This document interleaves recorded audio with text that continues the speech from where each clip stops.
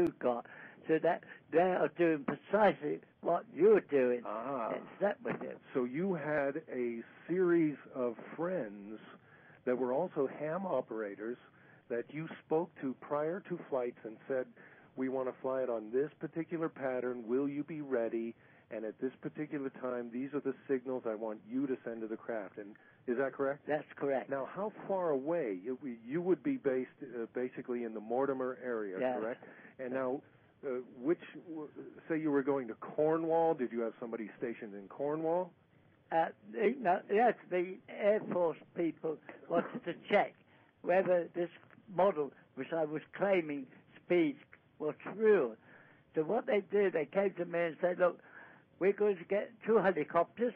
We're going to fit a boom with cameras, which Germany are making for us.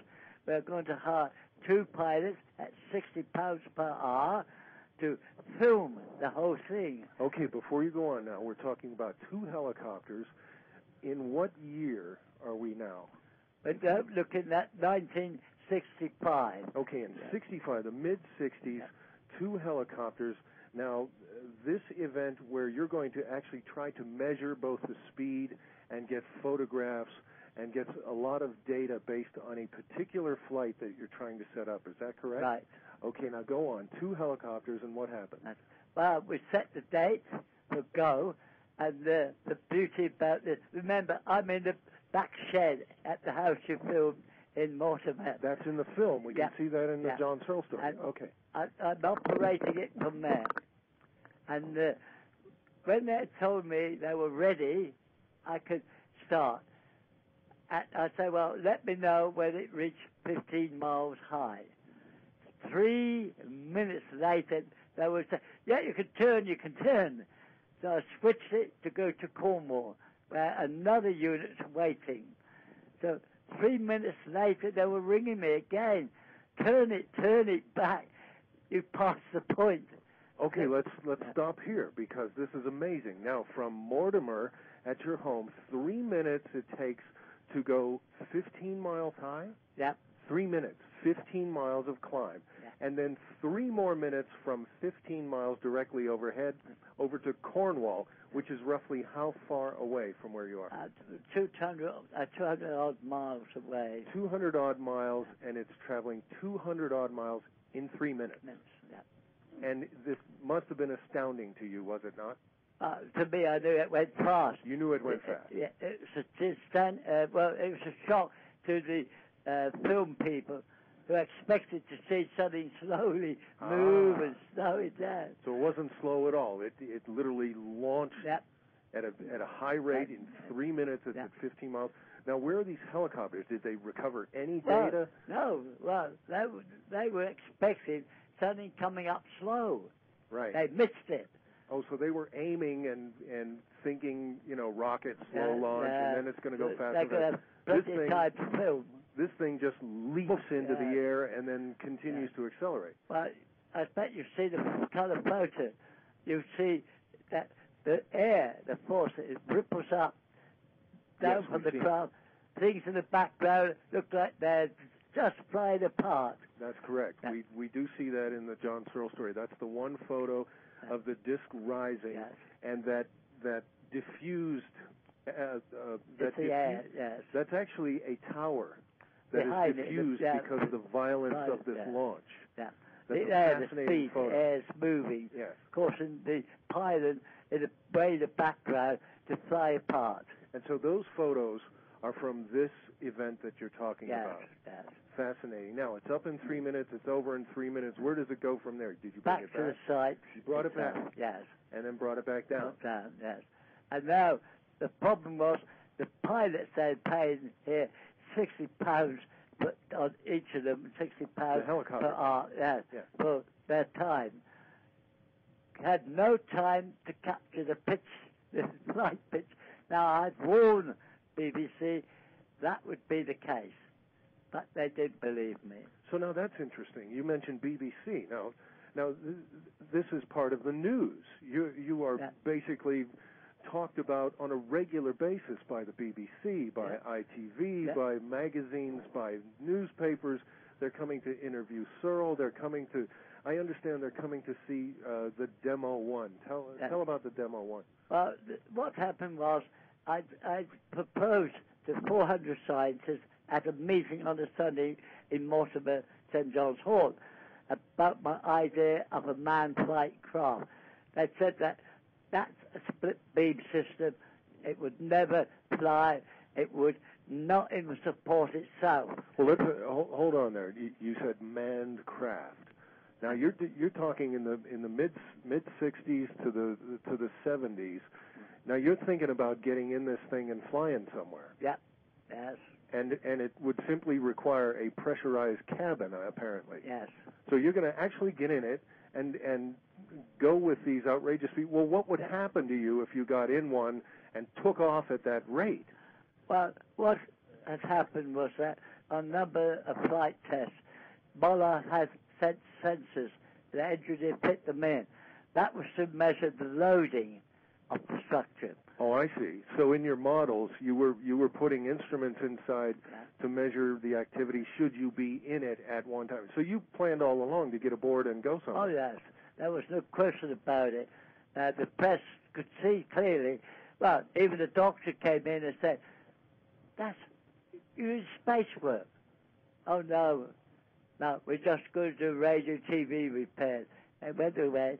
Then the midwife came, and the first thing she said, you're in space work. Oh, no, we're doing radio repairs. And when the news hit the paper, they came, we knew that was space work that you was doing. You know, we didn't really believe that was radio and television because it looked so much like NASA. And that's all that equipment and all the all the stuff that. Yes. Now, how was it okay with the authorities that you had? Some of this stuff must have been illegal to have, wasn't it? Well, yes.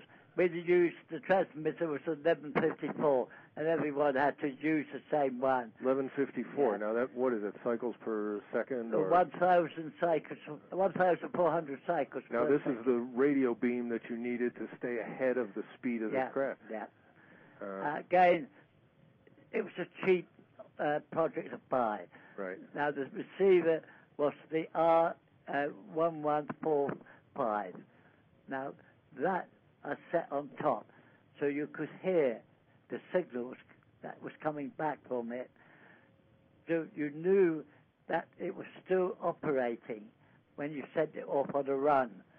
The people that will see it first, they will also now begin to pick up the signal, which they've been told to listen for. Well, that brings a story to mind in the film. Now, you mentioned something about Blackbush Airport, that apparently you parked a craft in the sky, that it was hovering there for a period of time, and because of its intense emissions, it was messing with the radio traffic of incoming and outgoing aircraft. Is this true?